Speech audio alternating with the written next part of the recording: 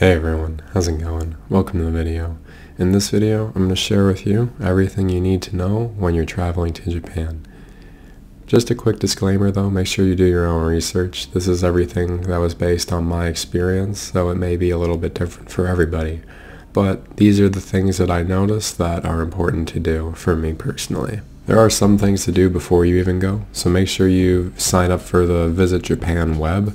Technically, you don't have to do this, but you should.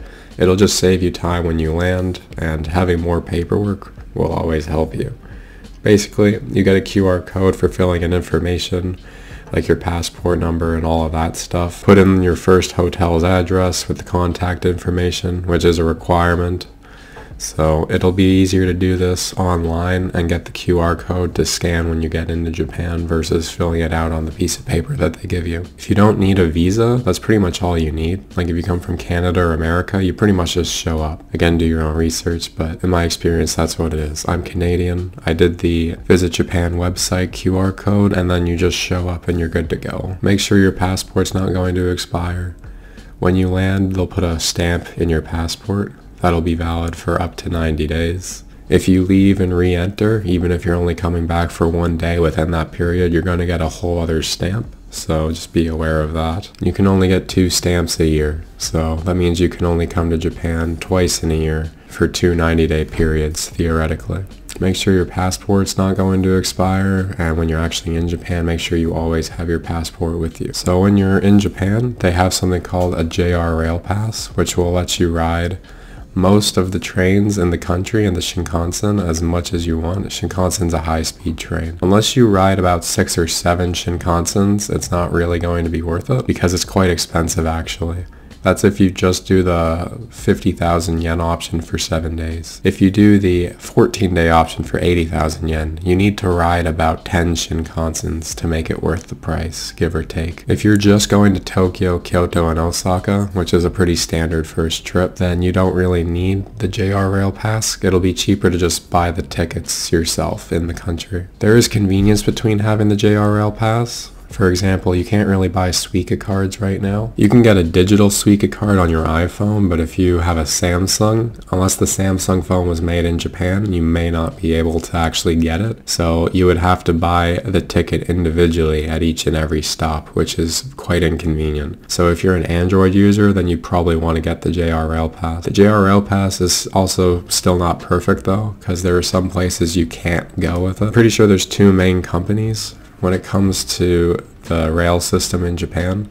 So the JR Railpass is for JR trains. It won't be for anything that's not a JR train. The JR Railpass won't work on the underground subway in Tokyo. It's more just for the trains going around the city. It's honestly kind of hard to figure out, and it's not very intuitive once you're there because they kind of mesh together and they seem quite similar. So all you can really do is put your pass in and then hope it works, which it does 90% of the time. But then the other 10% of the time you need to use your Suica. But if you don't have a Suica because you can't buy a card, or you can't physically get one at all because you have an Android phone and you can't get a digital version, then you need to buy an individual ticket for that specific stop. So that's also why the JR Railpass is not perfect. And Suica and Pasmo cards, by the way, are interchangeable. Like they're a different company, I think, but they both do the same duty of letting you tap on and off of trains, making purchases at some convenience stores or vending machines. It's basically just a standard transit card at the end of the day. You do also need a SIM card. You don't necessarily need a personal phone number when you're in Japan, probably. It depends on your situation. You can do an eSIM, which is what I did because it's convenient, or you can buy one at the airport or some convenience stores. I'm not sponsored, but I did get an eSIM from Airalo, and they let me have a referral code, so I'll put that code down in the link because you get a $4.50 discount Canadian, and then I would get a $4.50 credit on my account as well. So it's good for both of us if you want to use it. Again, not sponsored. They don't really know I exist. It's more just they give this link to literally everybody who signs up, so why not? They have eSIMs for just Japan. They have eSIMs for Asia in general, for like 18 different countries or something. I went to Japan and Korea, so I bought the general card, which let me use the SIM in Japan and Korea. They also just have one specifically for Japan. It does not include a phone number though, by the way, just so you know, if that's something you need or want. So when you land in Japan, you can pre-order your SIM card if you want to pick it up from the airport. The airport and the JR Railpass, like the offices close at like 5 p.m. or so, 4 p.m. or so. If you can time your flight well, I would recommend that you try to get in Japan around 2 or 3. This will give you an hour or two to comfortably figure out your surroundings. You can go pick up the SIM card you ordered if you did that, and you can go pick up the JR Railpass that you ordered if you did that. The actual airport's very intuitive. Like, it's not that hard to figure out actually, but there is also staff who can help bring you around. There's help centers too, so you can just go up to someone who works there. You can use Papago, which I recommend, for a translation app to Japanese. It's a Korean app, but Japanese and Korean have similar grammar, so the translation's actually very good. Of course, if you speak Japanese, that's better, but it's not necessary. You can go around Japan very easily just speaking English. If you just go up to a staff member, they very likely speak English, so they can help you. Like, they can tell you where to go get your SIM card, or they can tell you where to go get your rail pass, or where to go to the train to go to Tokyo, or to go to your hotel if you're going to stay in Narita that night. Make sure you also have travel insurance when you're in Japan. This is for literally everywhere. Just always have travel insurance. If you can afford to travel, you can afford to have the insurance. It's just not worth the risk. Spend the $200 or $300 it takes to get travel insurance, because you never know what'll happen. Especially because Japan's prone to earthquakes. Realistically, Japan's very well prepared for earthquakes though, so you probably don't have much to worry about. It's very unlikely that it would cause an issue for most people, but it does happen, so be aware of that. And you should watch videos on how to deal with earthquakes and tsunamis in Japan, because they do happen. Make sure you always have your passport on you. It's a law. I'm not a lawyer. Make sure you do your own research, but just so you know, always carry your passport on you. If a police officer asks to see your passport and you don't have it, you might have an issue. So be careful with that. Always have your passport. Also, don't spit on the ground. You can actually get arrested for that. I mean, like, it's kind of gross when people do that, so personally I think it's a good thing, but just don't do it. It's not good. It's bad manners in general, but it's also an actual problem if you do it in Japan. So don't spit on the ground. If you ask most people, like, to help you with something or a question, if you can do it in Japanese, I find that they're very nice and willing to do it. But it would probably be better if you save your questions for staff, because it is generally kind of, they won't tell you or they won't let you know, but it is kind of like a weird thing to just speak to random people in Japan. They get more and more used to it because of more and more tourism, but it's still something that's not really a normal part of the culture. So it would be better to ask questions to staff at like a train station, which is probably where most of your questions will come up anyway. Like, is this train going here, for example? If you have absolutely no Japanese at all, and you're not really interested in learning it, you can just go up to the person at the train station and say the destination that you need to go, because the pronunciation will be pretty much the same in English. That'll pretty much get you anywhere you need to go. Also, I never experienced this personally, but I did hear from some people that at some restaurants, they'll charge more on the English menu than they do on the Japanese menu. So if you go to a restaurant, even if you don't speak Japanese, just say Nihongo de, which means in Japanese, for the menu.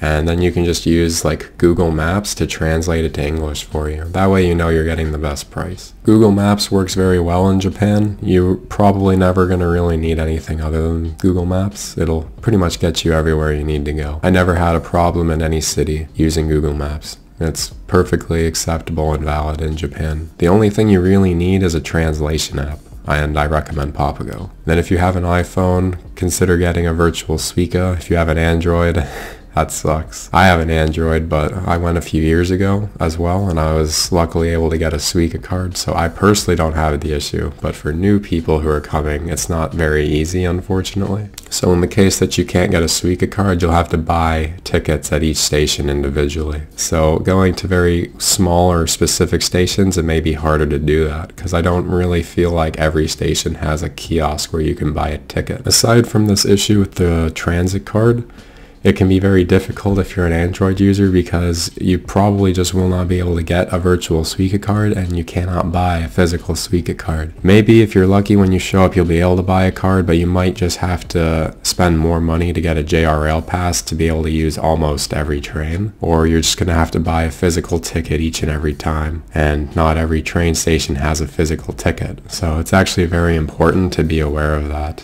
if you're an Android user. When you show up to your hotel, the hotel staff will ask to see your passport. Maybe it seems like when you sign up, you give them a lot of information, but all hotels ask for this, so just be aware of that. They're going to take a lot of personal information at each hotel. So to give a quick recap, get your QR code from the Visit Japan website. You can consider getting a JR Railpass, but you need to math out beforehand if it's going to be worth it. Just go online and Google like how much a ticket from Tokyo to Osaka and then the ticket from Osaka to Tokyo is, for example. I don't know what your trip is. It really depends. Everyone will be a little bit different. You have to ride a lot of Shinkansens to actually get your money's worth for the amount of time that you're going, so just be aware of that. It's kind of actually hard to do. Of course, it is just an extremely convenient thing to have, and maybe if you have an Android phone and you cannot buy a physical Suica card, then you might feel like you have no choice but to buy this. I don't actually know if you can buy it in person. You have to order it online and then you can pick it up. So maybe if you were in Japan, you could order it online and then pick it up the next day if you needed to.